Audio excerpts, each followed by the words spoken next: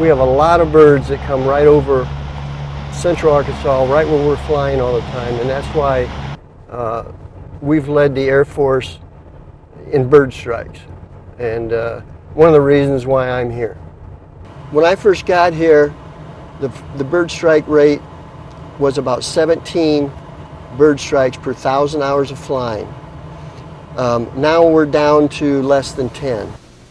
BASH is an overall program that kind of tie in a lot of base agencies from the flying side as well as the wildlife side for like Mr. Hunt that takes care of that here for us at Little Rock, and also the supporting agencies all throughout the base. What BASH really does is it minimizes the threat by analyzing previous migratory patterns and wildlife patterns throughout the base in that specific area to find better ways that we can train and operate around those threats rather than be direct competition with them. We have a three-prong approach here that I developed for wildlife mitigation.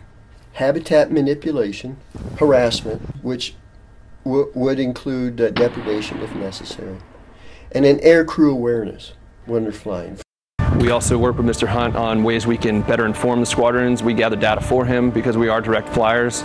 So we take trends that we're seeing down at the flight line and we bring those to him and say, hey, we keep having these problems on these certain routes, and he kind of analyze and help us determine whether or not we should just avoid certain things and kind of help us mitigate our threats.